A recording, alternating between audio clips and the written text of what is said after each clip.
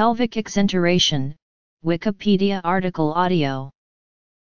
Pelvic exenteration is a radical surgical treatment that removes all organs from a person's pelvic cavity. The urinary bladder, urethra, rectum, and anus are removed. Indications. Complications. History. The procedure leaves the person with a permanent colostomy and urinary diversion. In women, the vagina, cervix, uterus, fallopian tubes, ovaries, and in some cases the vulva are removed. In men, the prostate is removed. Pelvic exenteration is most commonly used in cases of very advanced or recurrent cancer, in which less radical surgical options are not technically possible or would not be sufficient to remove all the tumor.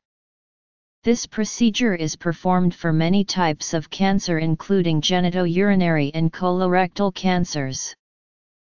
Recent literature has shown that pelvic exenteration can provide long-term survival for patients with locally advanced primary rectal carcinoma.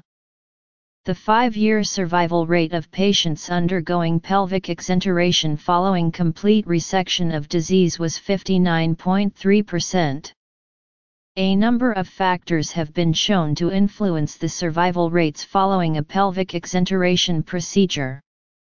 These include age, the presence of metastatic disease, lymph node status, circumferential resection margin, local recurrence of disease, and the need for neoadjuvant therapy.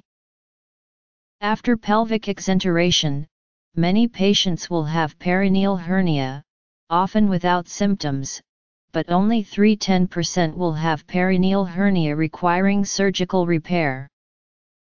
The procedure was first described by Alexander Braunschweig in 1948.